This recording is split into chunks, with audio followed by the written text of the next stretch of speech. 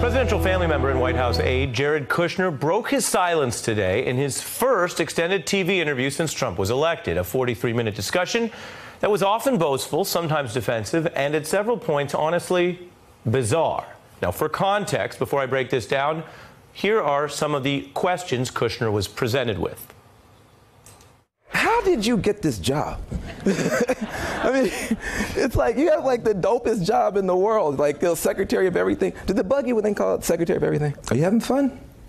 Because all we hear about is the chaos and the destruction, and you guys are all gonna be just blown away by a meteor called, Mueller. I mean, from our point of view, like, you're like piñatas over there. Are you having any fun? So that's what he was up against, but Kushner's responses themselves presented an image of hard and quiet work. I don't make a lot of noise. Noise is sometimes made about me, but I try to keep my head down. Now, Jared Kushner is powerful but rarely heard, so it is revealing to hear his own assessment of his work so far, whether you agree with it or not. So here is how Kushner grades himself on the assignment of achieving peace in the Middle East. The president asked me to do the Middle East peace process, which is something that I think we've made a lot of progress on. I'm as optimistic as you can be about that. I was given the Middle East peace process between the Israelis and the Palestinians, and I've dealt with a lot of the other regional partners in that effort. A lot of progress are the key words there from Kushner, but experts say there is almost no progress, no peace deal, and the principals in this process haven't even met in the past 6 months. That's about 25% of the entire time Kushner has held this post. Now, today, Kushner said his other big priority, other than the Middle East, is reforming the prison system. He cited his father's time in prison and how he is working with Nancy Pelosi on a reform bill called the First Step Act.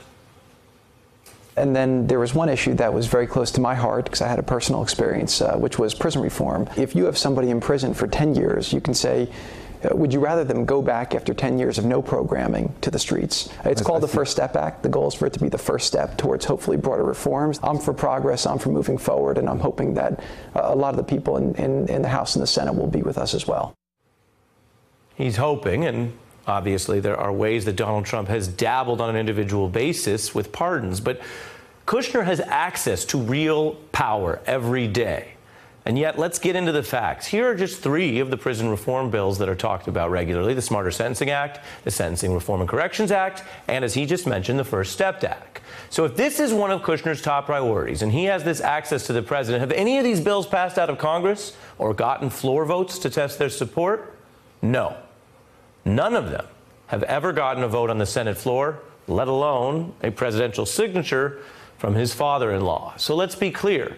Whether the ideas expressed in those bills are good and whether Mr. Kushner sincerely believes them is fine, open question.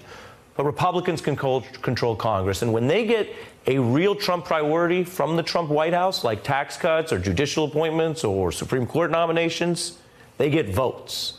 So it's telling that here, this is the result. Now, those are Kushner's own stated priorities. We also want to note that while he spoke for 43 minutes, he didn't address his own record and conduct in matters like the Russia probe or his attendance at the Trump Tower meeting under investigation or advising on the firing of James Comey or his misstatements regarding his security clearance.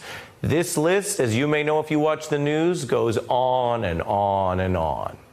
So on Kushner's own priorities on prison reform and Middle East peace, no measurable result. And on a bunch of those other issues, no discussion whatsoever in this rare chance to address the public. So here we are looking at this rare set of updates, if you want to call them that, from Jared Kushner, and we have to ask, how do you measure that kind of record for management? Well, there is a way to do it. We turn back to Jared Kushner, who offered this tip today. In business, I would always say, if you can't measure something, you can't manage it. Hey, I'm Ari Melber from MSNBC. You can see more of our videos right here, or better yet, subscribe to our YouTube channel below. You could have been anywhere in the world, but you're here with us, and we appreciate that.